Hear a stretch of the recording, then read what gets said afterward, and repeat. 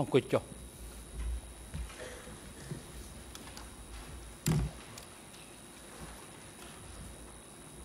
អង្គជំនុំជម្រះប្រកាសបន្តកិច្ចដំណើរការនីតិវិធីសមាការហើយនឹងផ្ដល់វិធានការជូនទៅសហប្រញ្ញាអន្តរជាតិដើម្បីបន្តការតាំងសំណួរដេញដោលចំពោះអ្នកជំនាញហើយសំណួរចុងក្រោយគឺអ្នកជំនាញមិនต้องបានឆ្លើយទេលោកបរិញ្ញាអាចតាំងសំណួរសាជាថ្មីឡើងវិញទី1ទី2ពេលដែលអានឯកសារសូមបរិញ្ញាអានយឺតបន្តិចពីព្រោះលោកអានលឿនអញ្ចឹងអ្នកបកប្រែហ្នឹងគឺមានបញ្ហាប្រឈមនឹងបញ្ហាបកប្រែភាសាសូមអរគុណបាទសូមអញ្ជើញ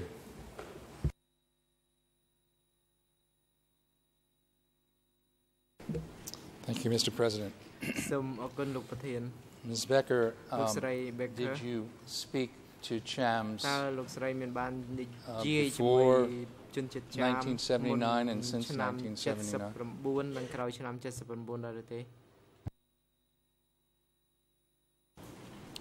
Yes. Where did you interview CHAMS after 1979?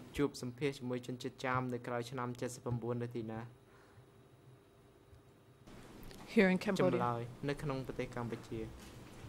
There, we previously saw in document E3-1156, which was the report by Ket and Moot about your visit, that you had asked to speak to CHAMS.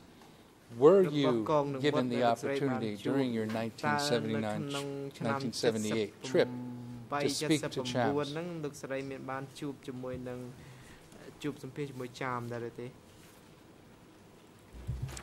No. Did you see any mosques during your trip?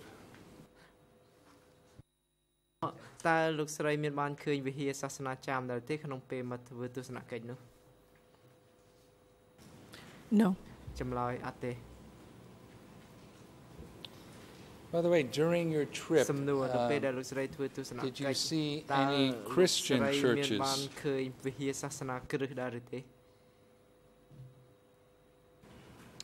No. In fact, the one that I knew the best, the French cathedral, right at the corner near where I used to live at the hotel, that had been completely torn down. Just so the record is clear, that's in Phnom Penh. And can you describe the location a bit more?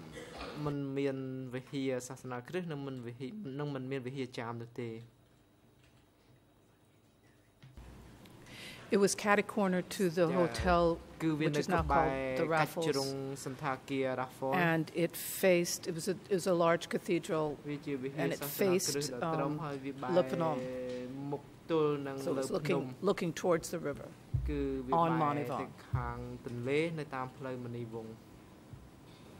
Thank you.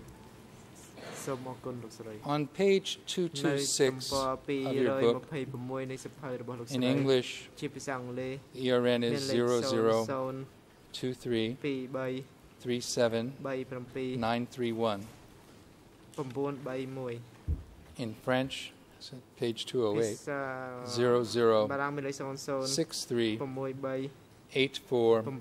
00638488. And in Khmer, 00232301.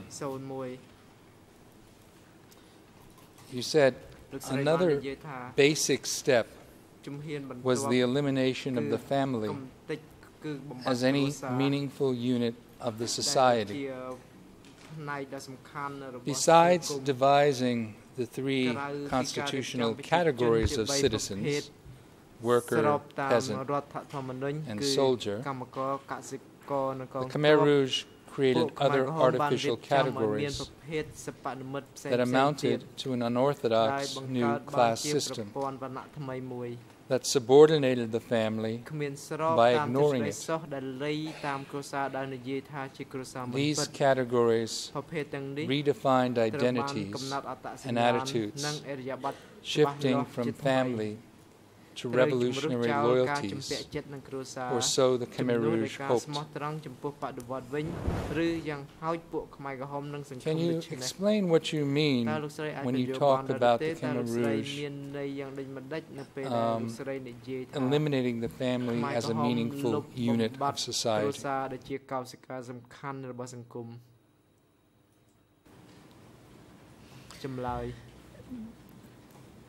That families no longer automatically lived together. Children were divided from their parents, often at very young ages.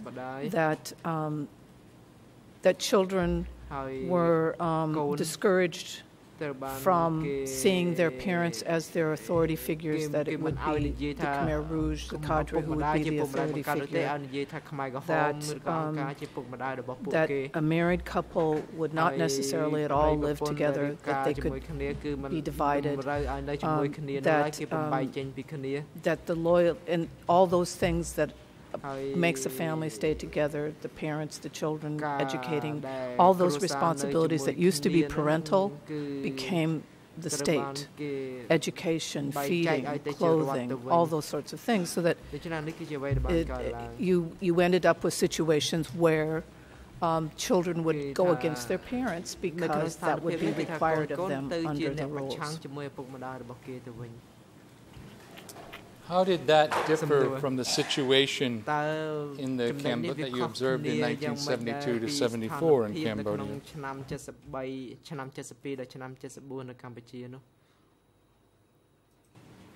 Oh, it was night and day. It was Cambodians had very strong families. Remarkably, you would see fathers very involved with their children in ways that you don't often see in all societies. You had distant brother cousins, a huge net for families where different familial responsibilities, and the family was the center. And it was interesting, as I note with Madame Yang Turit, as soon as it was possible, she regrouped her family together. It's very deep, very deep. I want to go back a moment because I forgot a question to ask you something about the Cham. You went in your visit in 1978 to Kampong Cham. Is that correct?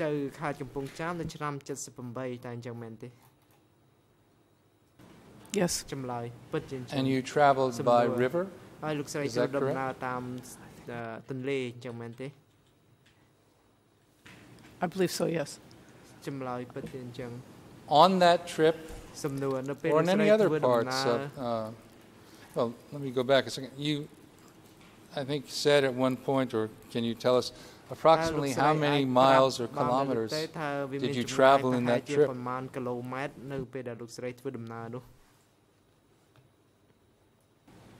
I believe I wrote 2,000. As I said, we spent an inordinate amount of time in cars or boats. In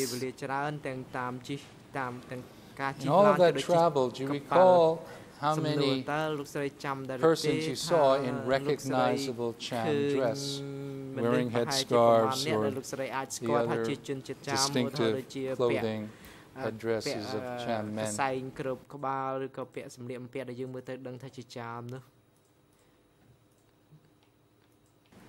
None.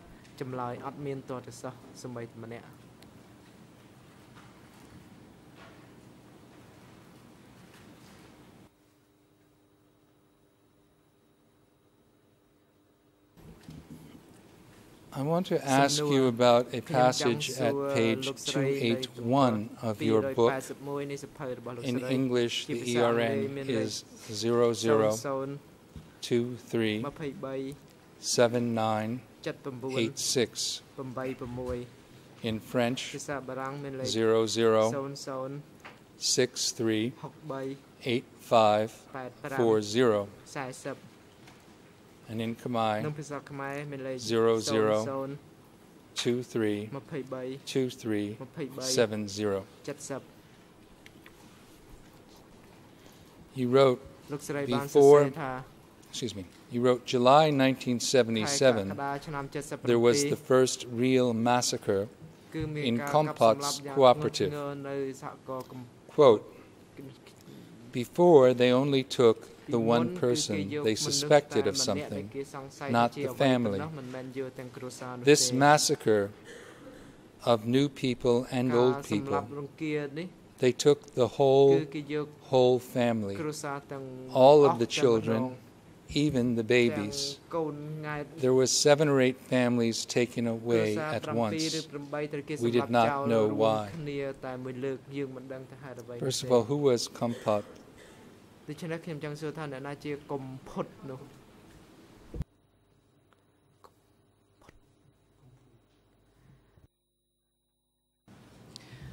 May Kompot was a banker who I knew very well during the Khmer Republic period.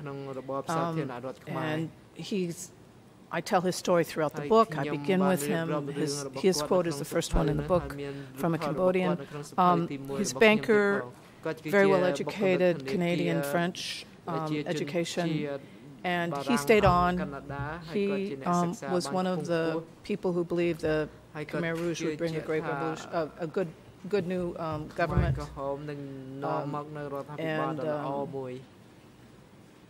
I interviewed him at length when he, after 1979.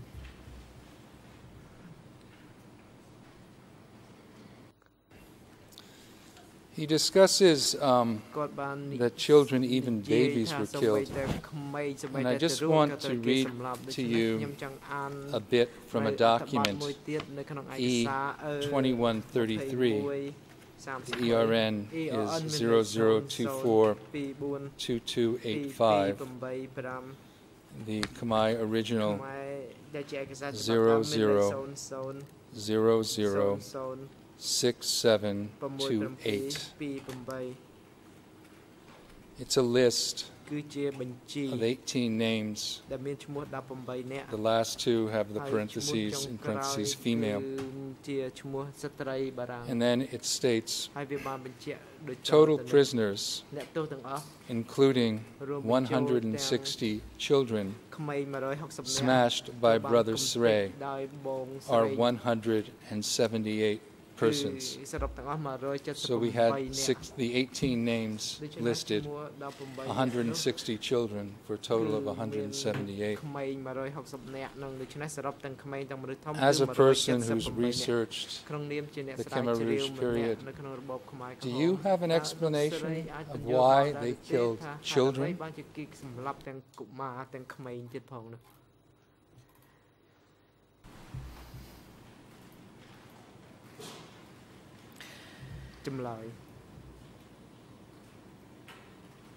I can repeat the rationalization. The network system that everyone was accused through a network, and as the killing snowballed, the networks exploded from adults having relationship with other adults to a network including the entire family. That was the rationalization. But if nothing else, this is very irrational. You mentioned at the beginning of your testimony that in addition to the book When the War Was Over, you wrote a small book about Bopana. Can you tell us about that book?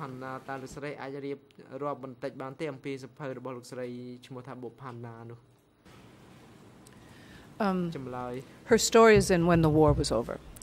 And when I first went to the Tool Slang archives, I purposely looked for a woman victim who would have been someone I could have known when I lived there.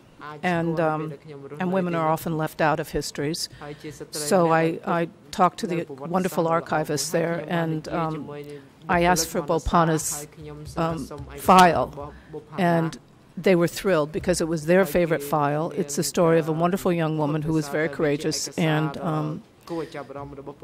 the file contains her love letters to her husband, who was a cadre. Anyway, the story is told right in the middle of this book. It attracted the attention of a then young filmmaker named Ritti Pan, who called me up from Paris and asked if he could do a documentary based on this story. And I said, sure, gave it to him for free. And he did his documentary, The Tragedy, a Cambodian Tragedy. He did it French, Khmer. And he fell in love with her too. And he named that film you can see every day now, twice a day at Tool Slang. And he named the Bopana Archives that he helped co-found to reconstruct the audiovisual memory of this country, to gather all the films and photographs, and the Cambodian government, the French government, everybody was helpful. And then so she became this big figure, and people wanted just a separate little book about her. So I just wrote the book for Cambodia audience only in English, French, and Khmer, and it's published by Cambodia Daily. You mentioned that you reviewed her file at Tool Slang.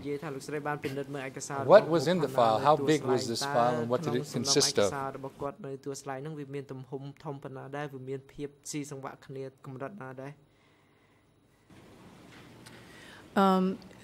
It's the largest file in the archives. She was kept longer than most, and from the records, she was tortured, some very severe. She was a very attractive young woman, and it was clear that she was, sexually abused. She was made to write many, many confessions. Her husband was also brought in and hurt. It's all the usual, the biography rewritten, confessions, forced to make up these networks that then would lead to other people being killed. But the cache of letters is what brought her story to life. And it's one of the few contemporary sort of like diaries of the emotional life of someone going through this. And what just strikes you is, the depth of her feelings and her ability to describe it both as a contemporary Cambodian woman with allusions to French romantic tales, and of course allusions to Ramayana. And at the end, she called herself Sita, in Khmer it's Seda, as the Sita to her husband. So it's an extraordinary story, and this big. And as I said, the archives, the two women archivists were absolutely thrilled that someone finally asked for her file. And did you determine why she was brought to Tool Slang, and tell us her ultimate fate?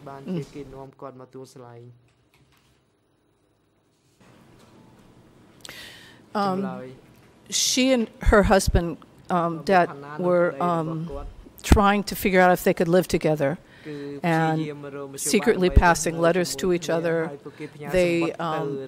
He was trying to secure permission for movement, and there was jealousy within her village and suspicions, so that they were caught, and for essentially for wanting to live together and trying to subvert the rules, they were both brought in, and they were both killed in Tool Slang. Thank you. I just want to conclude with a couple of questions back where I began when we talked about the Khmer Rouge, particularly King Tarit talking about the Vietnamese being behind the United States, cooperation between Vietnam and the CIA. On page 435 of your book, it's at ERN 00238148.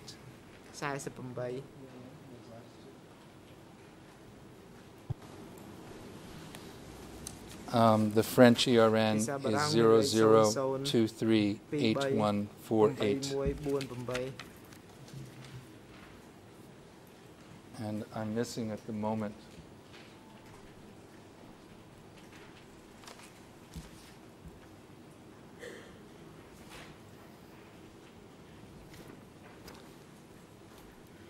I don't have at the moment the Khmer ERN. You wrote, Brzezinski said, I encouraged the Chinese to support Pol Pot. I encouraged the Thai to help the DK. The question was how to help the Cambodian people. Pol Pot was an abomination. We could never support him, but China could. And the Brzezinski you refer to there is who? Ms. Becker. Zbigniew Brzezinski was the National Security Advisor to President Jimmy Carter. Did you verify, is what he's saying correct, that the United States encouraged China after 1979 to support Khmer Rouge forces militarily?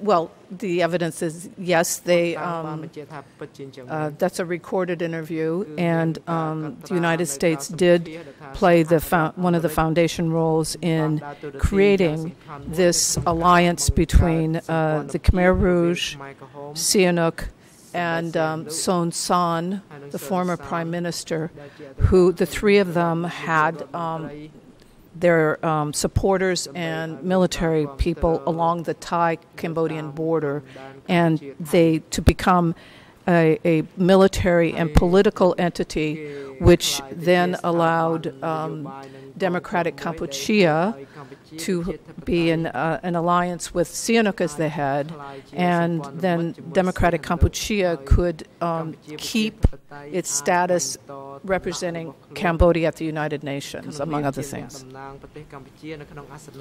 Given that he refers to Pol Pot as an abomination, why was the United States at that time willing to deal, or at least encourage others to deal and support Pol Pot's forces, even though he was aware of his horrible record?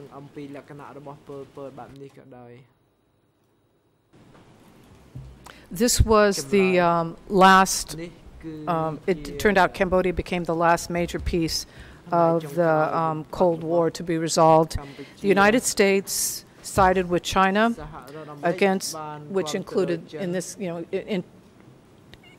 sided with China against the Soviet Union. The Soviet Union supported Vietnam. The United States supported China, which supported Democratic Kampuchea.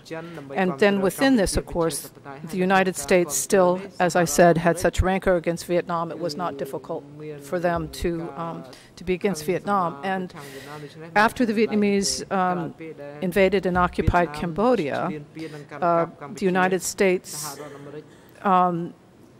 was particularly instrumental in convincing Europe to go along with a embargo against Cambodia, which many of us wrote against because it was at a time when Cambodia was just recovering from the Khmer Rouge, and for a decade it severely limited the ability of food and humanitarian aid to get into Cambodia. But that it was at that stage it was the most severe embargo in the world against Cambodia, and it also tightened the embargo against Vietnam. Mr. President, Your Honors, thank you. This concludes my questions. I turn it over to my civil party colleagues.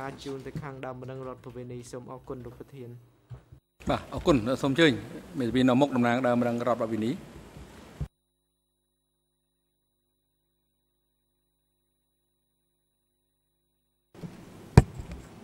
Mr. Merci, Monsieur le Président.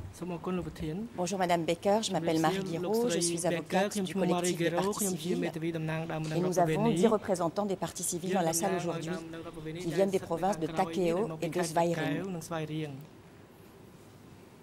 Je voulais commencer mes questions, Madame l'expert, en revenant sur un document qui a été évoqué ce matin par mon confrère du bureau du procureur et qui fait état des différentes demandes qui ont été les vôtres quand vous êtes arrivés en décembre 1978 au Kampuchea démocratique. Ce document, c'est le document E3/1156. IRN en Khmer 003-2944. IRN en français 008-07-143. IRN en anglais 005-24-508. Dans les 9 demandes que vous formulez au début de votre séjour au Kampuchea démocratique, il est indiqué en numéro 7 se renseigner sur le recrutement de l'armée. Est-ce que vous vous souvenez avoir fait cette demande particulière de vous renseigner sur le recrutement de l'armée? Yes.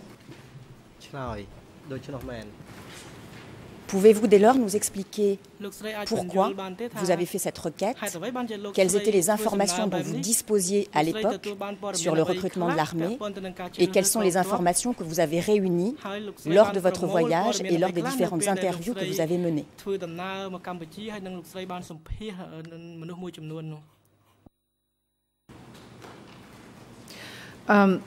The point was I vaguely knew that there was a problem with the army because of the purges in the various zones.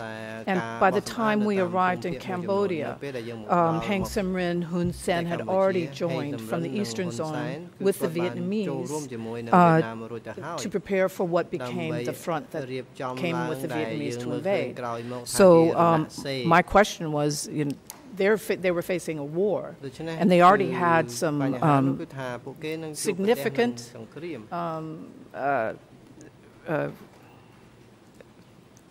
significant loss of the soldiers who were fleeing the purge in the eastern zone and went to Vietnam, plus the presumption being that some of the military had already been lost in the purges. So who were they recruiting? How were they going to face what was going to be a very difficult battle with Vietnam? Je vous remercie, Madame l'expert. Pour vous faire rebondir sur vos précédentes déclarations, avez-vous eu des informations lors de votre voyage ou lors des entretiens que vous avez menés sur la façon dont il a été remédié aux pertes et qui était recruté dans l'armée?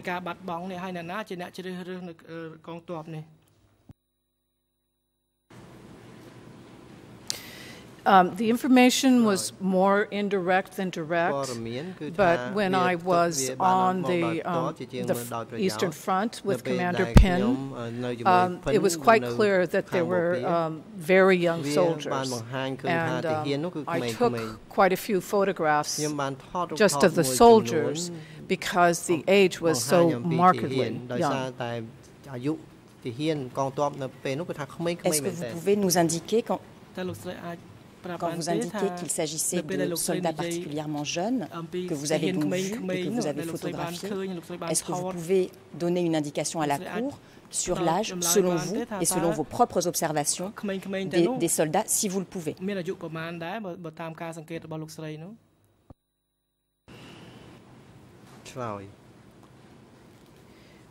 This is guessing, but many didn't look like teenagers. And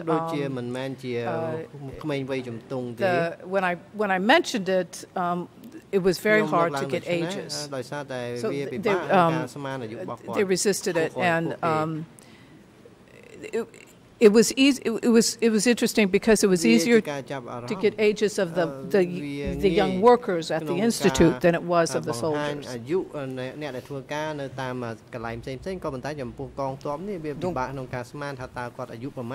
Pour clore ce sujet, vous avez demandé à vos interlocuteurs l'âge des soldats et ces derniers ont refusé de vous répondre ou ont été évasifs dans leur réponse. Est-ce que j'ai bien compris? Yes. Je vous remercie. Pour continuer sur ce document, je voulais revenir sur un point qui a été évoqué par le procureur international ce matin, le point numéro 9 de votre visite, par lequel vous souhaitez rencontrer ou vous renseigner sur la population Cham. Je voulais savoir pourquoi vous étiez particulièrement intéressé à l'époque, en amont de votre visite, sur la population Cham et quelles sont les informations dont vous disposiez à l'époque, avant votre voyage, sur le traitement réservé à la population Cham sous le Kampuchea démocratique.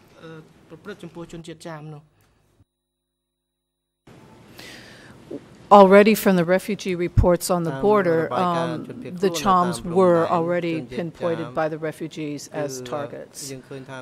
I think I can't remember that any other minority group had already been identified by the refugees. It was the Chams.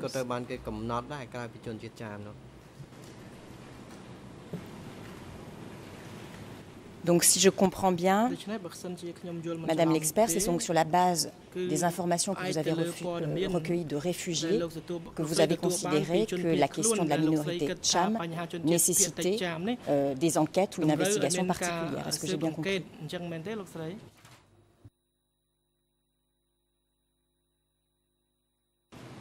Yes, but I had not interviewed those refugees in Thailand. Other people had. Je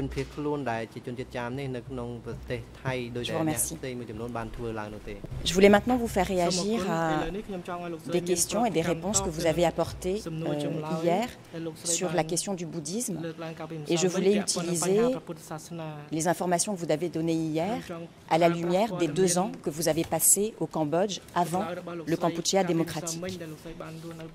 Lorsque vous avez été interrogé par le juge Lavergne, vous avez indiqué que lors de votre séjour, vous aviez constaté que les pagodes étaient vides et vous avez indiqué ceci hier à 13h33. Les pagodes étaient vides, j'en ai vu plus d'une qui était utilisée comme grenier.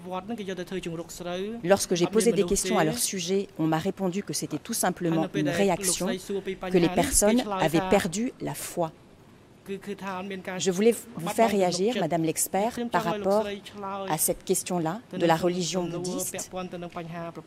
Je voulais savoir si vous pouviez nous expliquer ce qu'elle représentait avant, dans la société d'avant 75, notamment à la lumière des 2 années que vous avez passées ici, ce que, selon vous, le régime du Kampuchea démocratique a fait sur la religion bouddhiste, à l'aune notamment de ce que vous avez pu constater lors de votre séjour en 78.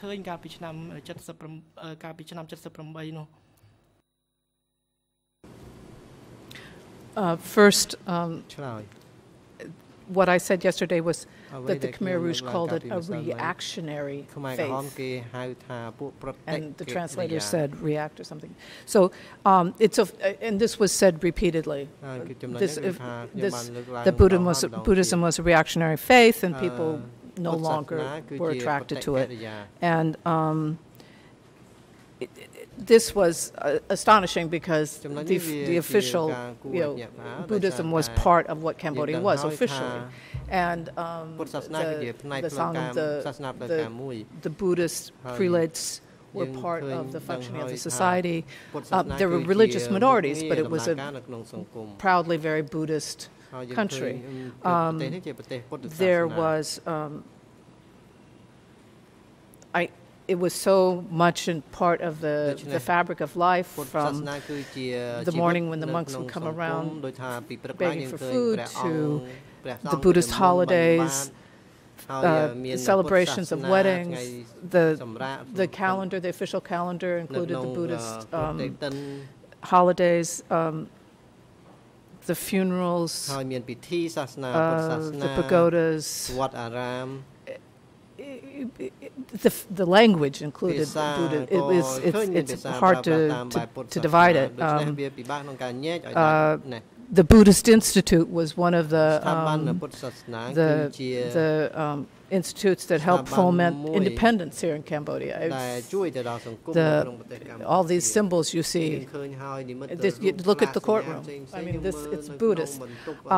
So the idea that in 1 year, being it's reactionary, it's impossible. That they defrock the monks, forbid the faith, and just took it out. There's no more Buddhism. Je vous remercie.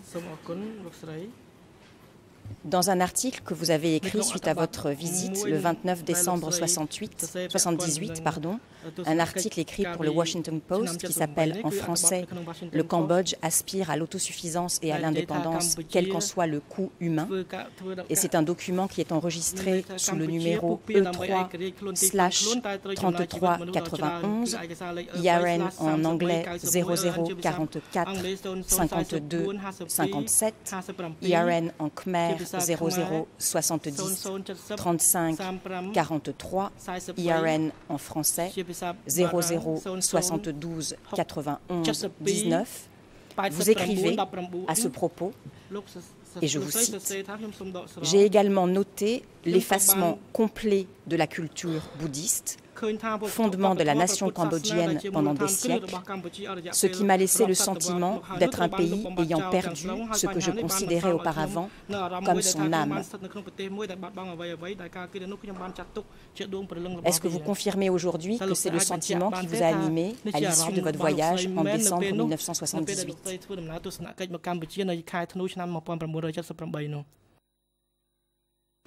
Yes. Merci Madame Becker. Je voulais maintenant vous faire réagir à des propos que vous avez tenus hier en réponse à certaines questions de Monsieur le juge Lavergne, et notamment lorsqu'il a évoqué avec vous à 13h35, 33 secondes pour être précise hier, la question des relations familiales et du mariage. Vous avez évoqué en réponse à sa question en alinéa 23, pour que les parties puissent éventuellement suivre le transcript avec moi, vous indiquez qu'il fallait obtenir la permission pour être marié. Je voulais savoir si vous pouviez nous expliquer un petit peu plus en détail qui vous a donné cette information, à quelle occasion, est-ce qu'il s'agissait de personnes que vous avez interviewées, de hauts dirigeants. Est-ce que vous pouvez nous en dire un petit peu plus sur cette information que vous avez donnée hier, qu'il fallait une permission pour être marié? Permission de qui?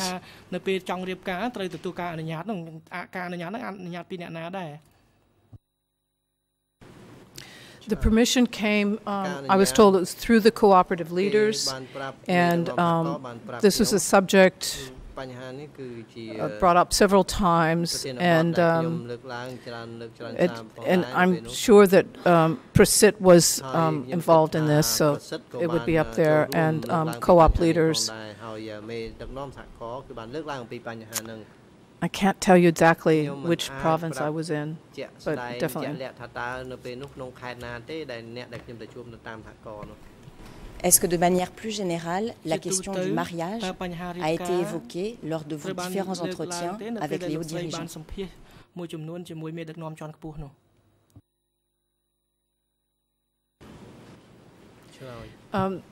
Yes, it came up regarding when to marry in order to ensure population growth, and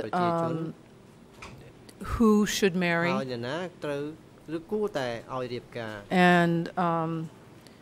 and how married people lived or did not live together.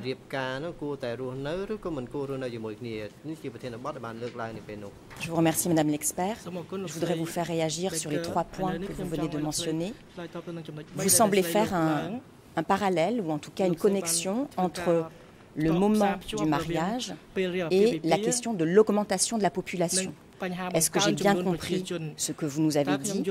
Et est-ce que c'est une connexion que vous avez faite vous-même, le mariage et l'augmentation de la population?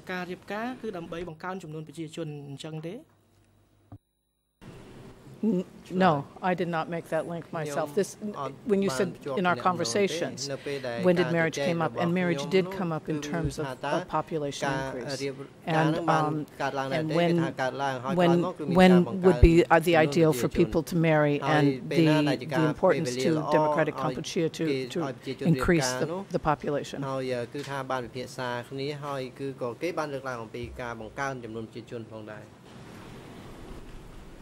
Merci.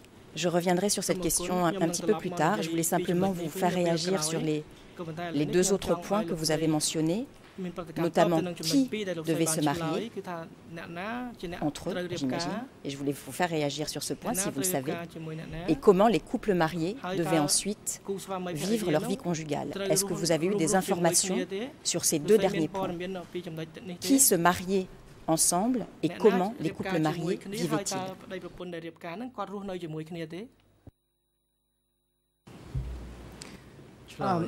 During the trip in December 1978, I didn't get all the detail I would later learn. So, and in 1978, it was simply the co-op approving of marriage. They did not talk about who decided who would marry. How to live together, I raised because I saw, particularly when I was out on my own, groups of men and dormitories that were clearly single-sex.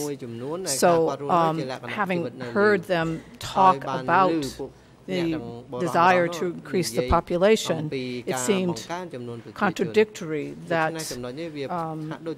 I would see the single-sex, particularly male dormitories. And that's when they talked about visitations. But again, not in great detail.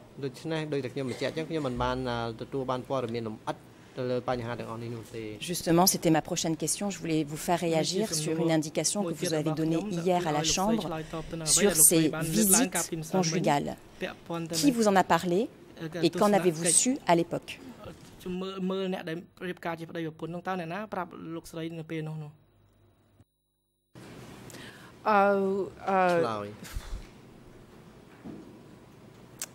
I can't tell you exactly who talked to me, but sure, it was Prasidigan. It was simply,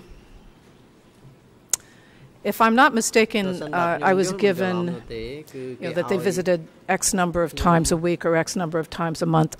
Generally, when I asked a question, they had numbers. They were rather, they had rules and regulations, and I remember, I think in one of those notes, there were, there were rules and regulations that X number of visits per month or week. Je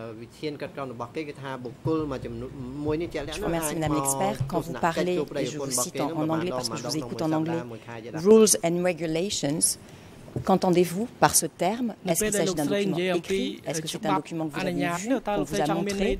Que pouvez-vous nous en dire?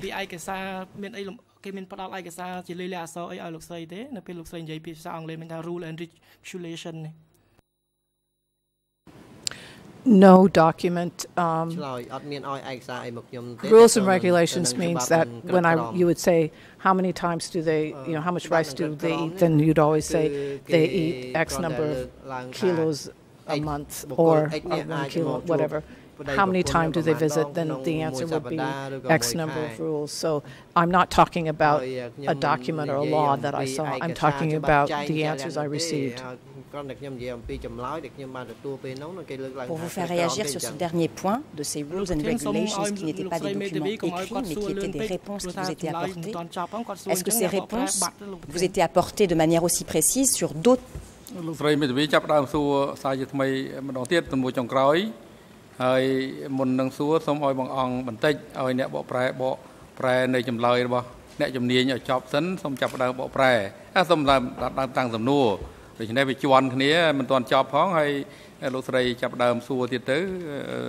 មានបញ្ហាក្នុងការបកប្រែបាទសង្ឃឹមថាលោកស្រីនឹងអនុវត្តបានល្អ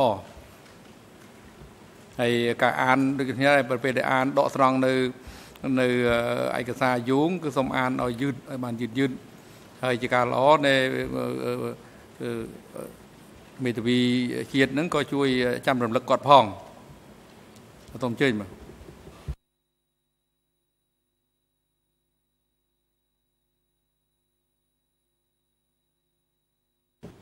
Je vous remercie, Monsieur le Président.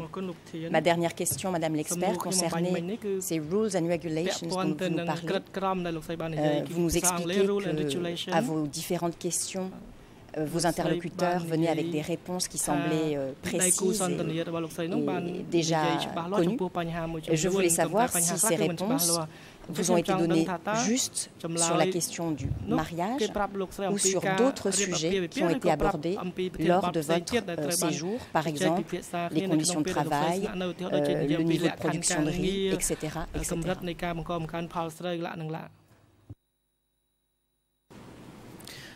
Yes, and I have them in that chapter in my book. And at one stage, we just got tired of writing the same X number of desserts, X number of rice, and so on and so forth. But this is all detailed about what is considered required.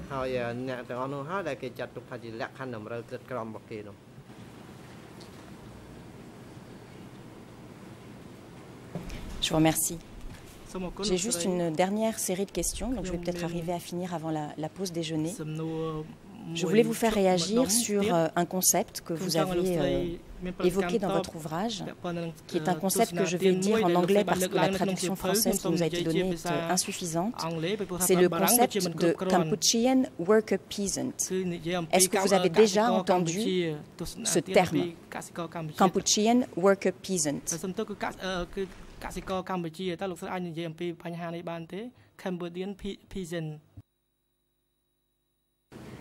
Had I heard it before I went there? Yes.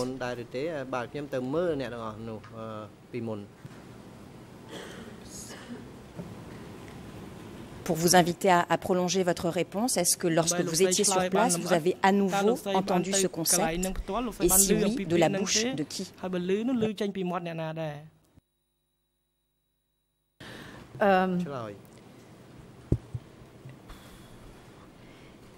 Yes, and I heard it often enough that I didn't notice.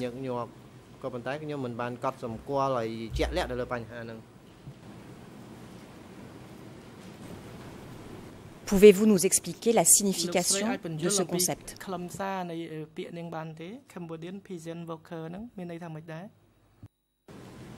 Well, as I took it, and this is from reading official Democratic Kampuchea throughout those years as they broadcast on, and I read on Foreign Broadcast Information, FIBIS. You see worker peasant throughout. I mean, it's a very common commentary. And that would be that in the new class society, peasants take the role of what would have been the proletariat, the working class, in a more urbanized setting. So that in worker peasant, you have the most common basic class. That's how I understood it in context. Est-ce que pour vous, ce concept impliquait ou induisait un gommage des identités individuelles ou des identités communautaires?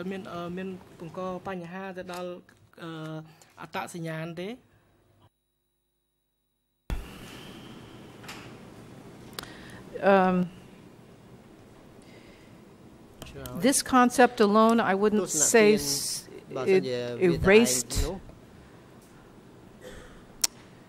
individual. It's putting a lot on one concept. I mean,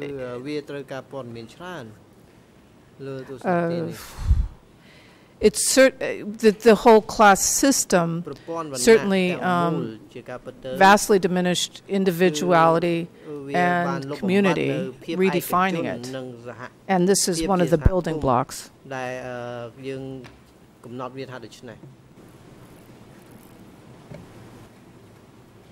Avez-vous entendu, dans le cadre de vos entretiens avec les dirigeants que vous avez menés,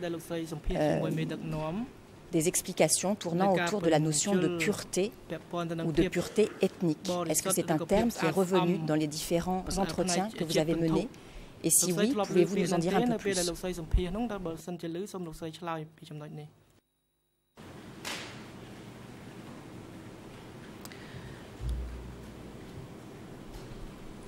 What I heard was the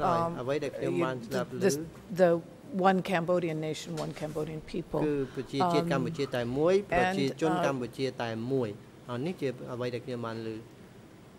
When I read more about the sense of the purity than I heard, when I would ask about minorities, I was told this is one Cambodian nation, one Cambodian people.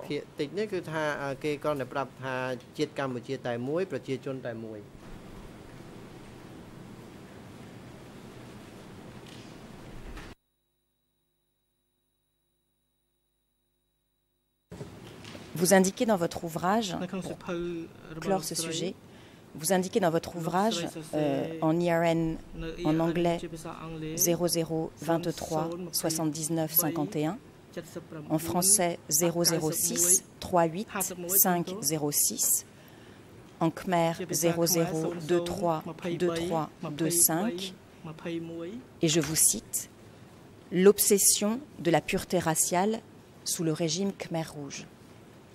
Est-ce que vous pouvez nous en dire un peu plus?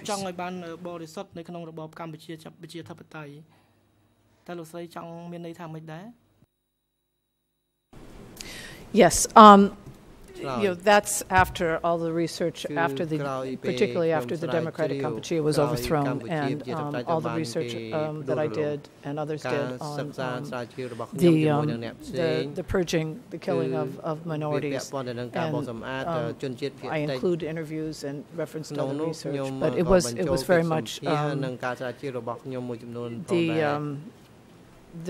pure Khmer race. And, as was quoted in the Cham chapter,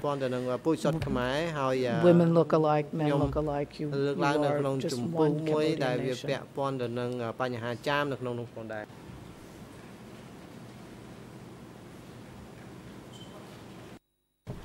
Je vous remercie, Madame l'expert. Monsieur le Président, j'ai terminé mes questions. Je vous remercie.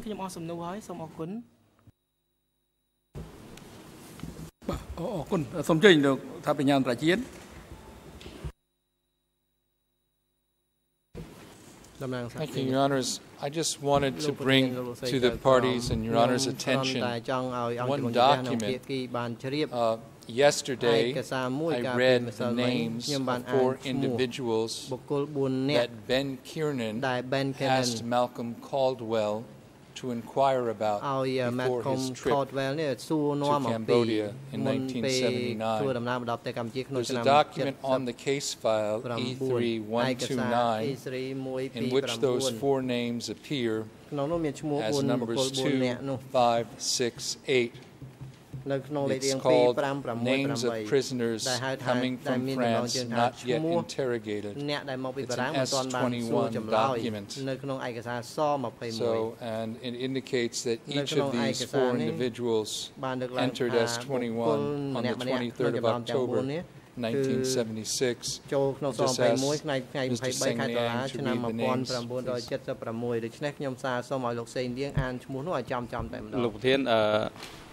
នៅក្នុងតារាងហ្នឹងគឺមានលេខ 2 ឈ្មោះថាគីកឹមស្រីលេខ 5 ឈ្មោះថាឡាយរ៉ូសេលេខ 6 ឈ្មោះថាអ៊ូឡាំលេខ 8 ឈ្មោះថាជឺវុត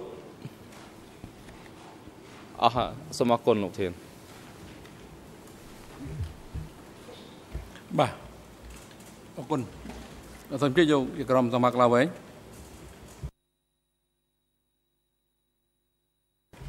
Oui, avant de conclure cette session, peut-être une clarification pour que ceci puisse être noté aux transcriptions de cette audience.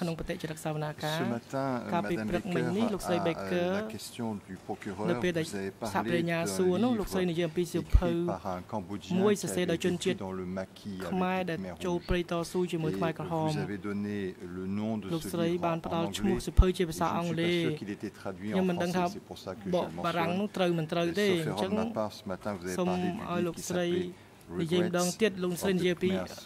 Regret of the Khmer Ce Soul. livre, me semble-t-il, avait été écrit par un Cambodgien qui s'appelait Sarin. Et vous en avez fait état dans votre livre. Donc c'est la référence 3/20 à l'ERN en anglais 0023 78 45 et en français 0063 84 11. Je n'ai pas l'ERN en Khmer. Mais est-ce que vous pouvez bien nous préciser si c'était bien ce livre dont il était fait état ce matin?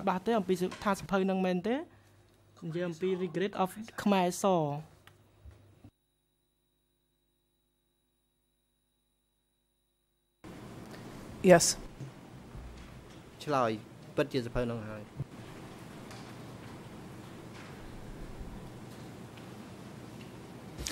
បាទអរគុណឥឡូវនេះដល់ពេលសម្រាប់ថ្ងៃត្រង់ហើយបានប្រកាសសម្រាប់ចាប់ពីពេលនេះទៅរហូតដល់ម៉ោង 1:30 នាទីរសៀលនេះសូមអញ្ជើញចូលវិញដើម្បីបន្តកិច្ចដំណើរការសកម្មភាពមន្ត្រីរដ្ឋបាលតុលាការសម្រាប់ដល់សកលសម្រាប់នៅបន្ទប់រងចាំសម្រាប់សាកសីនិងអ្នកជំនាញដល់អ្នកជំនាញរូបនេះនៅក្នុងឡុងពេលសម្រាប់ថ្ងៃត្រង់ហើយនឹងឲ្យអញ្ជើញគាត់ត្រឡប់មកចូលរួមសកម្មភាពនៅកន្លែងផ្ដល់សេចក្ដីកម្មនៅក្នុងបន្ទប់សកម្មភាពនេះវិញនៅវេលាម៉ោង 1:30 នាទី ហើយប្រកបឲ្យអនុរិយមន្ត្រីឃុំឃាំងនាំខ្លួនលោកខៀវសំផនទៅកាន់បន្ទប់រងចាំខាងក្រោមសាធារណការនេះនិងប្រកបឲ្យនាំខ្លួនគាត់មកចូលរួមសកម្មភាពនៅរសៀលនេះវិញឲ្យបានមុនម៉ោង 1:30 នាទីសម្រាប់ចុះ